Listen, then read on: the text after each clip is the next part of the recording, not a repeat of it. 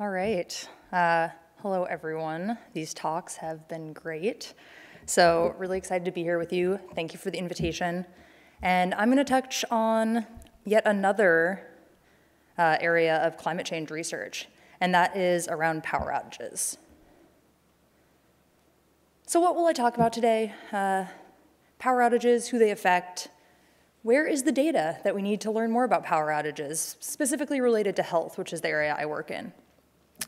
Then I'm going to give some information on a recent nationwide study in the United States, and then I will touch on the Texas power crisis in 2021 that Dr. Miner teed up for me in her lecture earlier. Okay, so let's do a little thought experiment if we can. So think about the last power outage that you experienced. How long did it last? Seconds? Minutes?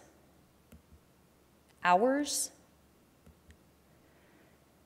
This plot shows us the average duration of power outages worldwide. Latin America and the Caribbean are leading, with durations on average lasting about 8 hours. South Asia has shorter time periods. North America is even a bit shorter yet. Was the outage that you experienced annoying?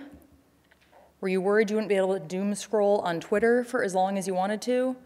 Or was it potentially life-threatening? Did you have someone in your household that was using a piece of medical equipment that relied on electricity? Did your home get too hot? So we know extreme temperatures can trigger climate change, or can trigger, well, they can trigger power outages. And that's because when it gets really hot or really cold, we increase how much electricity we're using, so there's more demand on the grid. Also, when it's very hot, things can start to break down in our electrical system. And so there might be actually preventative shutoffs that take place from the power company. So this is a really nice study from Stone and colleagues, and it highlights these dual burdens that can exist around climate change. So in the top panel, they are showing for Atlanta, Detroit, and Phoenix indoor temperatures during heat waves that actually occurred after 1980 before 2020. And this is when the power's on, so air conditioning units can be run in these buildings. So you can see most of them are that gray periwinkle color, which indicates no risk. These homes are staying, for the most part, under about 80 degrees Fahrenheit. We shift down to the second row, and things really are not looking so good. So this is simulated after 5 days of power being off in these 3 cities, what the temperature indoors would be getting towards. And so particularly in Phoenix, almost every household is experiencing danger level indoor temperatures of 41 or greater degrees Celsius, so over 105 degrees Fahrenheit. Really, really hot very, very quickly. It's also possible your house gets too cold during this power outage. This happened during the Texas power crisis, where in addition to it being very cold, causing the grid to go down, we had power generation fail at natural gas plants. And in Texas, there's a particular issue because the Texas grid is cut off from the rest of the country, so they're unable to bring in power. We'll see a little bit of that in a teaser at the end of this talk. Okay, so what is a climate change talk without a complicated, fancy diagram that you cannot read? So here it is. I'm checking that box. But this is to show power outages in purple in that box in the middle are linked both before to distal causes, including our aging electric grid, climate change, and this increased demand when we have extreme temperatures, and then downstream, some of the health outcomes that we know are related to power outages.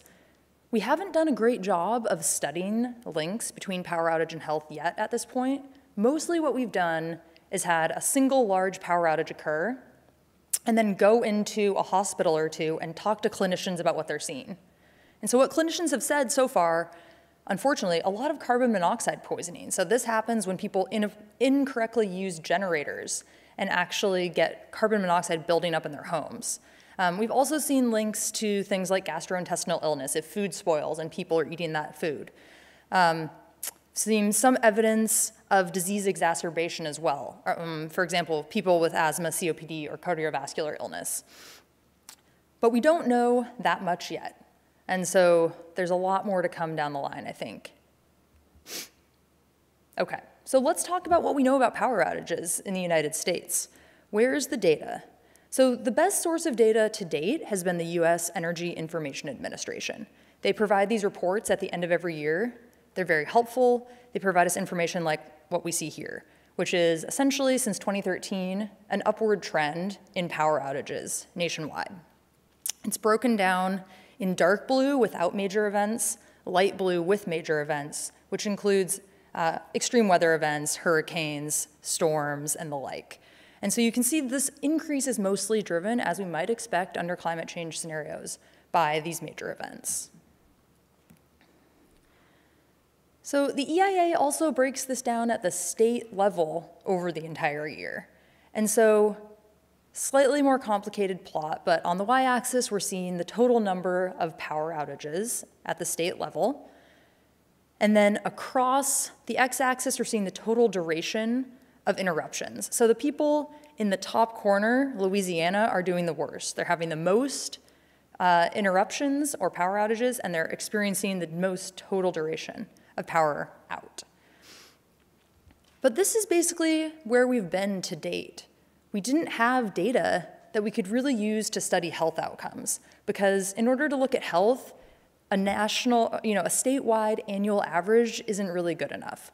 And so we wanted to go out and try to improve upon this. And so to do that, we've been working with poweroutage.us, which is this company which essentially scrapes from all utility company APIs that they can get to, which covers about 95% of the US. Customers without power every time a change is reported. And so these data are reported on customers, both residential as well as businesses. And so we have this data at the sub-hourly level across the United States from 2018 to 2020. These are some excellent doctoral students at Columbia. We have Vivian Doe and Heather McBrien, who's working with me as a research assistant, and they're the ones who really got into this data and have cleaned it for all of us to look at today, so thank you to them. But basically what this looked like, we have rows and rows of data, and every time a utility reports a change in the number of customers without power, a new row of data is added. And so after a lot of work, we got this to the point where for every county in the United States, for every hour of the day between 2018 and 2020, we could say how many customers were out in that county. So we ended up with about 79 million rows of data to work with. And so what did we find with these data? So we wanted to identify power outages, right? That's what we're interested in. But there's a couple different ways to think about power outage. Especially when you think about the United States, we're looking at the county level. Very different numbers of people live in each US county. And so we wanted to create two metrics that were comparable. So the first, we created a relative metric. So this would just be the portion of people in a county without power, essentially. Then we also are interested in an absolute metric, or the total number of people without power, so we could identify places we need to really improve. So with this relative metric, any county where over 0.5% of the people living there were without power, we counted that as a power outage. And we wanted to count up the number of 1 hour and 8 hour or longer power outages across the country during this time. We also created this absolute metric, which just summed up, essentially, customers without power over how many hours within that county over the period. So two different metrics that we can potentially learn different things about power outages from. We also wanted to know, do we see differences in who's experiencing these power outages along lines of medical and social vulnerability? Because as we've heard about from everyone that's spoken so far today, we anticipate that people of lower socioeconomic status or communities of color may have more trouble adapting to these exposures, may have less resources available. So we wanted to identify if these communities were overburdened in terms of power outages. So to identify medical vulnerability, we used data from Medicare, and this identified people using electricity-dependent medical equipment. These are people that are obviously very vulnerable during a power outage. So someone that's using something like an oxygen concentrator in their home, where if this goes out, it can become rapidly very dangerous for them. And so here you're seeing the nationwide distribution of these folks. The fourth quartile are those counties that have a higher proportion of people relying on electricity-dependent medical equipment. We also used the CDC's Social Vulnerability Index. So this is an index that's created from 15 variables from the US Census, things like socioeconomic status, disability, that identify, per the CDC, what they think of as counties that may need additional help when a disaster actually takes place. So again, on this map, red indicates counties with higher levels of social vulnerability.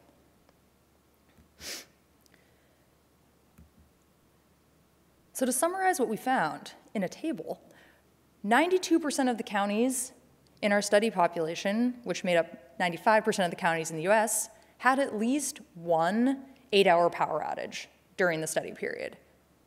We also saw virtually all the counties in our study population had at least a 1-hour power outage. So power outages are super prevalent. The median number of 8-hour outages each year at the county level, 2. Let's look at this on a map, I think more informative perhaps. So here, the darker colors indicate counties with a greater number of 8-hour power outages.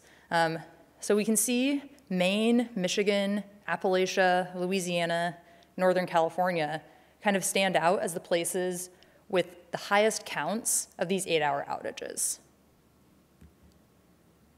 Similar distribution of 1-hour outages, you can notice the numbers and the frequency of 1-hour outages goes up quite a bit. A similar pattern, but more spread out even along the East Coast. And here's our absolute metric of power outages. So in the highest level of customer hours without power, we have counties with over 12 million customer hours without power during a year on average. I believe that is a county in a suburb of Detroit, Michigan. So similar pattern actually using our absolute metric, but you can see the actual burden thinking about the number of people hour experienced. Okay, so what about over the year? What does this look like? Things that we all know about. These outages, on the y-axis, we're looking at time of day. So these outages are starting around 3 to 6 p.m. on average. We see more of them during the summer months, perhaps not shocking. This is outages by state over the course of the year. You can see Texas at the very top in April, that red color peaking. There are a lot of thunder and lightning storms in Texas during that time of year, and so that's one major driver of these outages. And then you can see our leading states correlate with population of the states, but Michigan has moved up in comparison to where you might expect it to be. So 45 million total customer hours without power in Michigan on average each year. Okay, I want to touch on our vulnerability metrics. So unfortunately what we see, the fourth quartile being the level, or the counties with the highest counts of people that depend on electricity for medical equipment use have more outages in general. So you can see more red in that fourth quartile. We see something, and then here you're looking at local indicators of spatial correlation. The things you really want to hone in on here are the counties in red. These are places with high counts of outages and high numbers of people relying on electricity to use medical equipment. And so these are places we might want to think about targeting for prevention, grid upgrades, or disaster planning. We see something similar with the Social Vulnerability Index, where more social vulnerability appears to be correlated with higher outage counts on average across the year. And very similar areas pop out in terms of this dual burden of social vulnerability and high counts of outages. So Appalachia, Michigan, Louisiana, West Texas, and parts of Northern California. All right, I'm very briefly going to mention what happened in Texas in 2021 with some more qualitative data. So this is work led by Nina Flores, who's a doctoral student at Columbia. And so for folks who don't remember, there was a massive winter storm that took place in February 2021. Power went out for number of days in Texas, a lot of the grid had to be completely taken offline in order to prevent massive damage across the system. And like I said, Texas is cut off from other electricity suppliers, and so this really worsened the crisis in the state. Here's a trend over time. So we see at the peak, nearly 4 million people in Texas without power by the data that we have access to here. And you can see at the county level, there are certain counties, especially that contain Dallas and Houston, where 500,000 people were without power for multiple days.